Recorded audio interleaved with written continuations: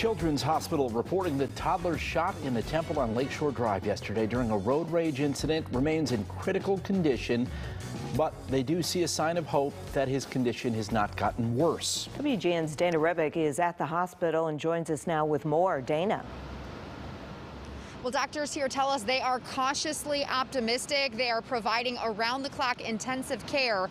They say children are very resilient, even when it comes to severe injuries like this one, and they are hoping this little boy can pull through.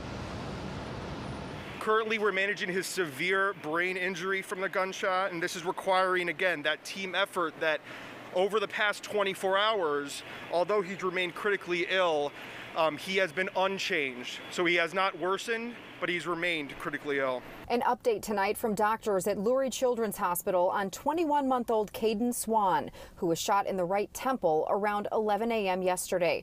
Swan was in a car with his grandmother and her boyfriend when police say an apparent road rage incident on Lakeshore Drive near Soldier Field led to the shooting. The bullet went in and came out. Excuse me. He's been in surgery. Last night, the victim's great-grandfather and grandmother spoke to WGN outside the hospital. They hurt my baby. They hurt my baby. This is hit home.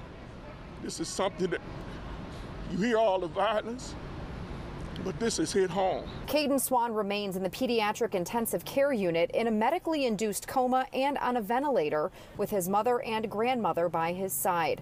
Doctors are monitoring swelling in the brain, not knowing yet the long-term outcome for this child. It's still too early to tell. We're only about 24 hours into this, and we should know a little bit more over the next coming days. Now, the grandmother's boyfriend, we are told, did have a gun on him inside of their vehicle, but police have not confirmed whether or not he fired that weapon. Now, the suspect who shot at their car fled in a black Chevy. Chicago police have confirmed, though, that they have been questioning a person of interest, but not told us yet if anyone has been charged. Live at Lurie Children's Hospital, Dana Rebick, WGN News. Thank you for the update, Dana. Chicago